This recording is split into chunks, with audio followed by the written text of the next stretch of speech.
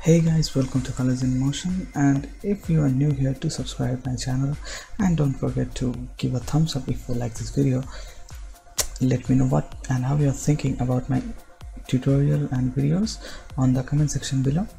So today we'll be talking about advanced Lightroom editing in Lightroom. So without further ado, let's get started.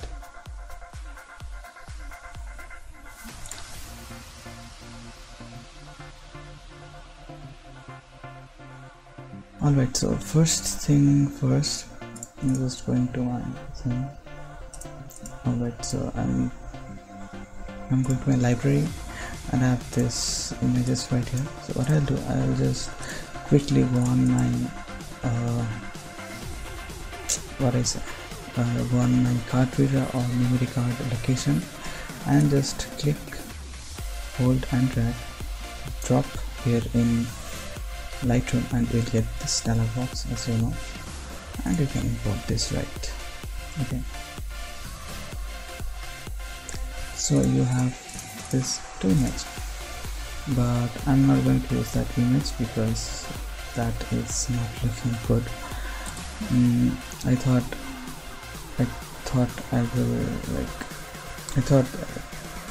that is some different image, but whatever.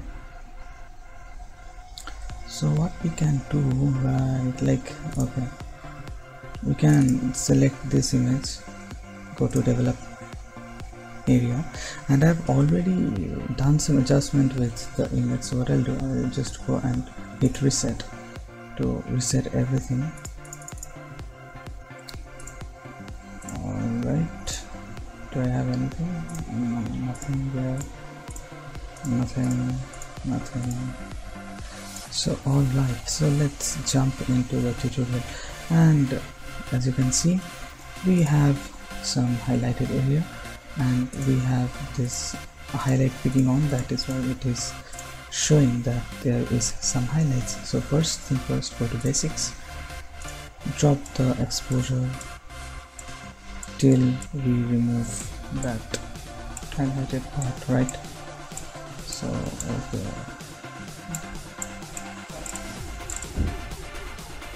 so alright, look at this. If we are dropping the exposure, we are having some issue with our blacks.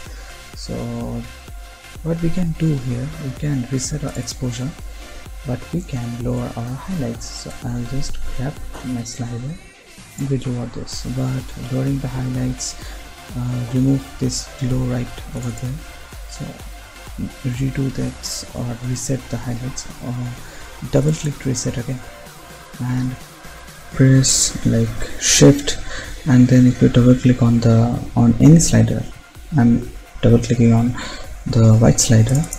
So what it will do, it will automatically set your white channel or white value according to your image. So as you can see here, it shifted the white value to -87 in this position, and the highlights is gone. And same for the blacks, we'll just hold shift and double click on blacks, and it made this -4 just to give some black depth on this part. So yes, that is it basically with our image. And for temperature, I'll just make it more warm, and we'll push some of the purple to fill in. Alright, so that is basically it with our basic settings, and we can always just decrease the clarity of it to give it a paint or dreamy kind of effect. And I'll just boost this vibrance and drop the saturation, something like that. Alright, so as you can see, I am lacking of light on this part. So what I'll do, I will just quickly grab my gradient filter, and you can press M to select gradient filter, and you'll have a bunch of options right here. So what basically gradient filter do is, if you shift and click like this, it will make this 3 line, I mean it will draw this 3 line, and whatever you will do here will affect from this to this position. And I have dragged this in low to up direction, like bottom to top direction. So whatever I will do here would be more or most powerful in this section, and a bit less powerful in this section, and least powerful at this section, or least impactful on this section. So what I'll do, I will just increase my exposure just to like remove this too much black part, or just to compensate this part, and I'll drop the contrast a bit, and we'll make it a little blue. Clarity, yes, we can crank this up, and as you can see, again, if we crank the clarity up, we are having this blacks. So again, shift and double click on the blacks. It's not working here, so just increase the black value, and you're good to go.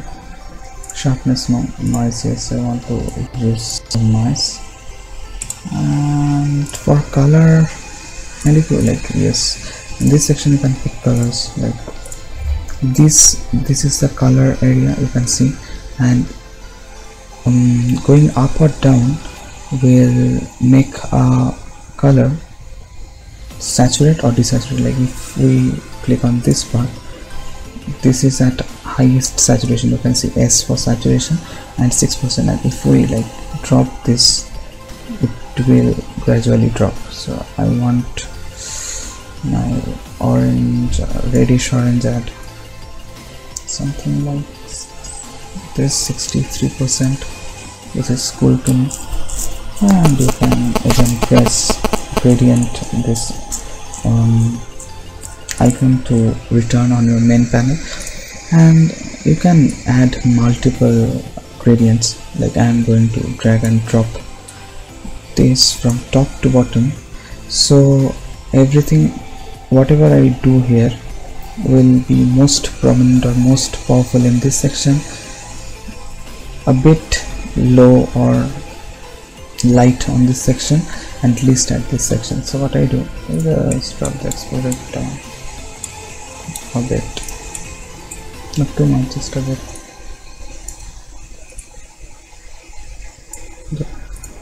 And you can play with your temperature to look crazy or to create crazy things. So yes, that is looking good there, nice.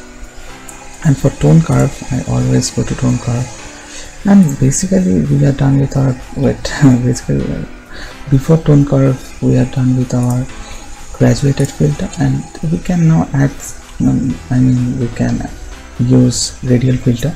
Like you can use Shift+M for radial filter, and in radial filter what you have to draw this.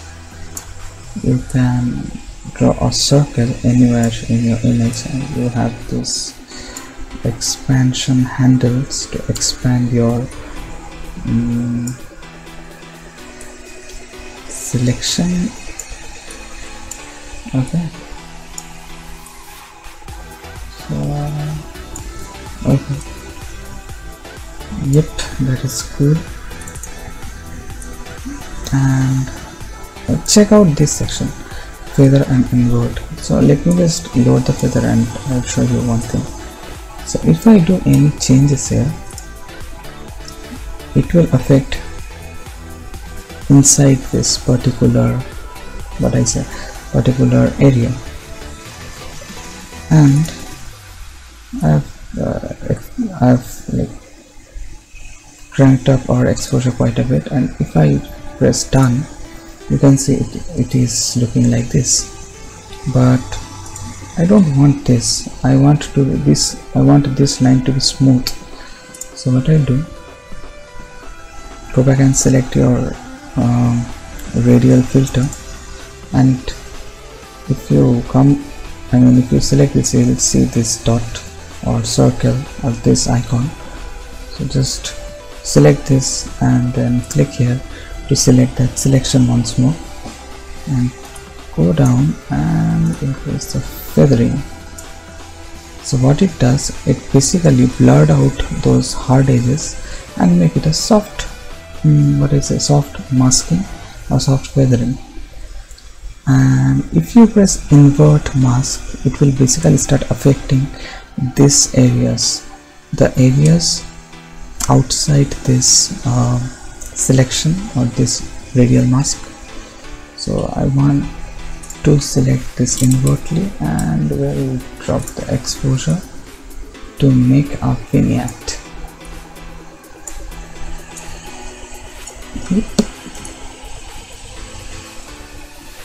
Yep, that is it basically with the vignette. You can always desaturate it a bit. So this is with these two tools or two filters, and this is basically crop overlay. You can press R and you can choose any kind of aspect ratio from this. I'm choosing values to 7. Double click and it will crop your image according to your choice. So now let me just reposition it. I don't want this leg to be my image. It's something right there. Yes, this is good. So if we like do after and before, so that is the before and that is after. You can change you can see the change of colors, right? You can see the change of these details and everything. So this is after and before. And next what I'll do, I'll go to tone color, and I always love to crush my blacks, so I'll do that. I always crush my blacks.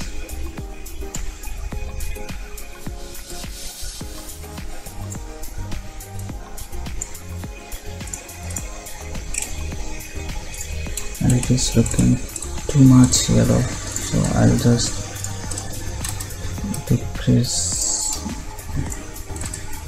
the value and will balance the temperature just a bit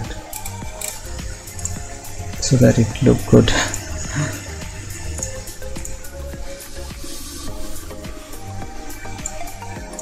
And you can select this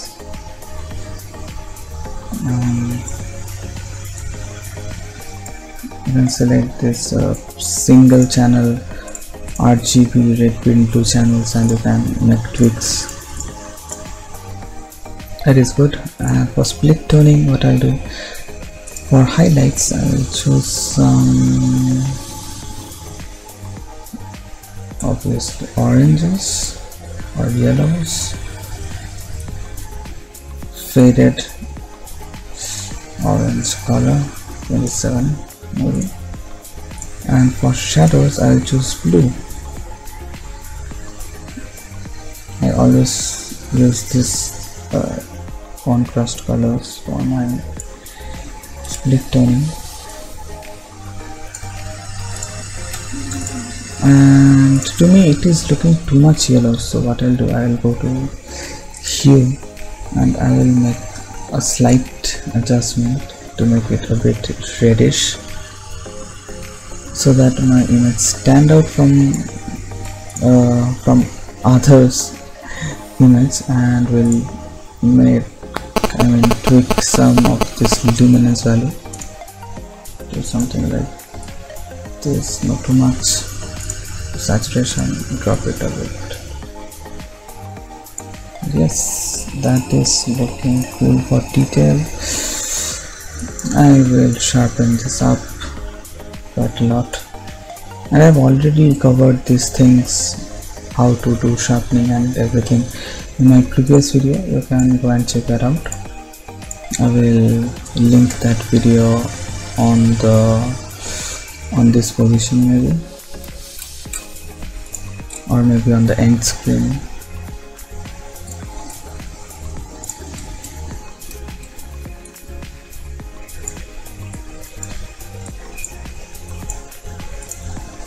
And so yes, that is basically it. I will talk about later regarding this adjustment brush on my other Lightroom video, but for now, yes, this is everything for today, and I hope you like this video. So if you like this video, do give it a thumbs up. Let me know what and how you are thinking about my tutorials and videos on the comment section below. And yes, till next time, peace out.